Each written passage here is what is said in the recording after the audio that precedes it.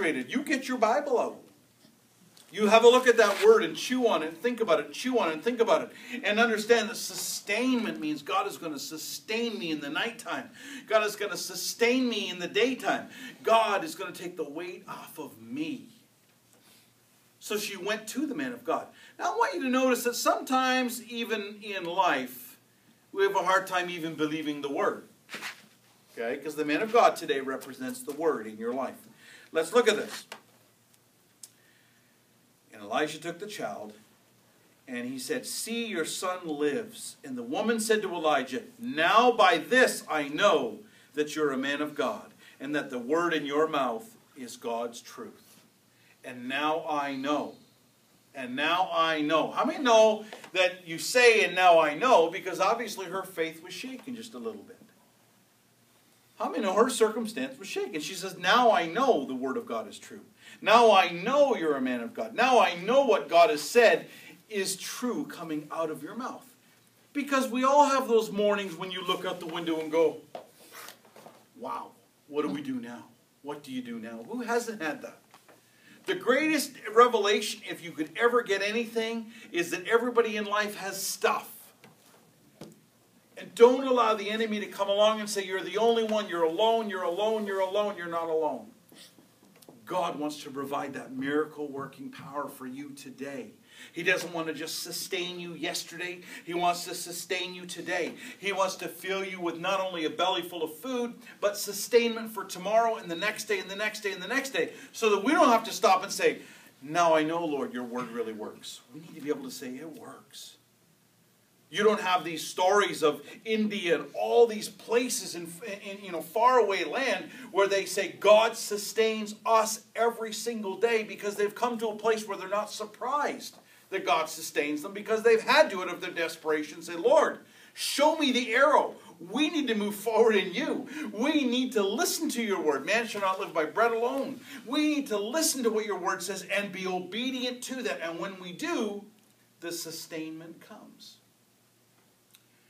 Instead, for whatever reason, like this woman here, who had a son with a belly full of food, still died. I mean, when that hit me, I thought, well, that's true.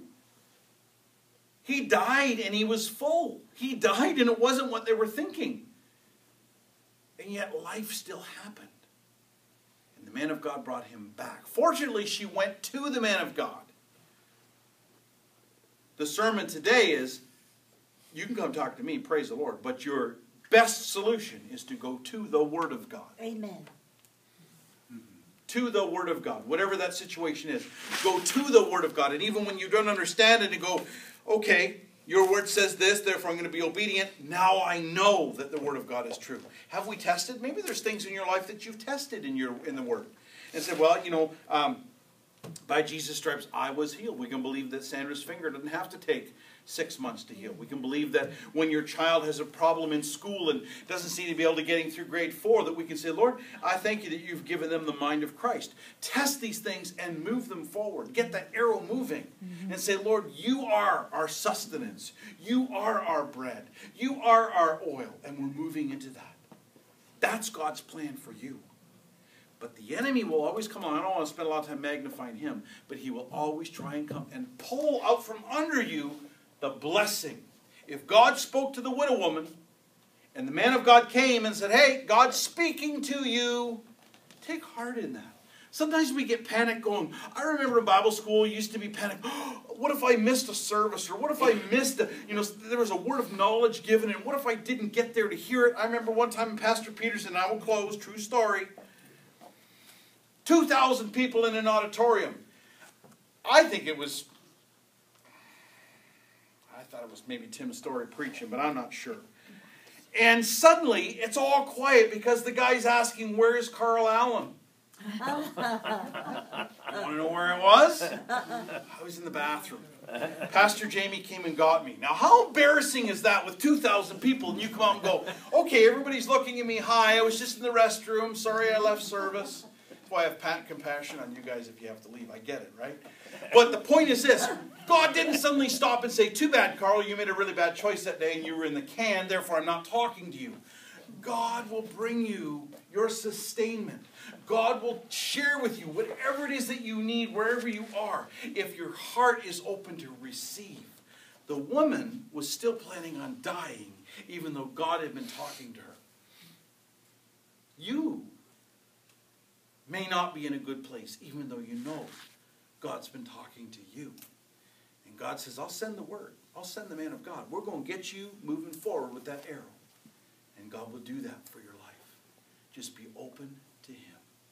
Amen. Amen.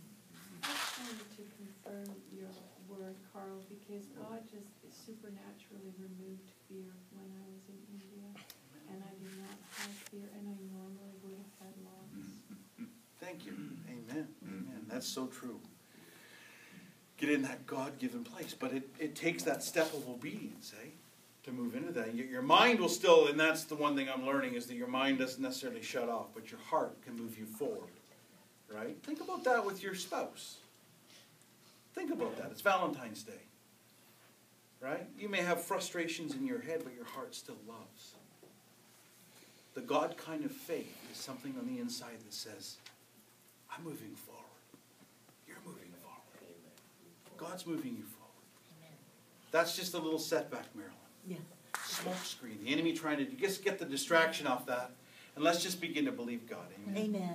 Let me just pray for everyone today. Father, as we just take this opportunity right now to live in the sustainment that you have for us. The Lord, we do take authority over any spirit of fear that would say, I can't do this. I'm stepping out and I don't know. Lord, we're just thankful that the Word says that you will sustain us, that you have commanded that situation, that you, Lord, are moving us forward. And Father, as we step out and walk into the Word of God, walk with the Word of God, that even, Lord, if we think, okay, I don't know if I can do it, we thank you, Lord, that when we're weak, you are strong. Yes. And simply, Lord, I thank you that your anointing power, even right now, as we pray and believe for everyone in this service, that whatever they're going through, Father God, as their meal of oil may be feeling like it's running out. Maybe we feel like we're starving to death. Maybe we feel like we're full, but we're dying. In the name of Jesus, I just call right now the Word of God to set them free. In Jesus' name. Not by might, but by your Spirit. And by the Word of God. In Jesus' name. We thank you for that.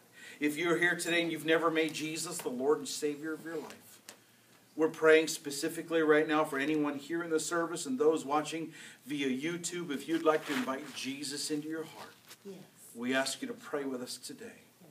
Lord Jesus, Lord Jesus, come into my heart. come into my heart. Wash away all of my sin. Wash away all my sin. I receive you right now. I receive you right now. In Jesus' name. In Jesus' name. Amen. And amen. Receive God's goodness today. In Jesus' name. Amen.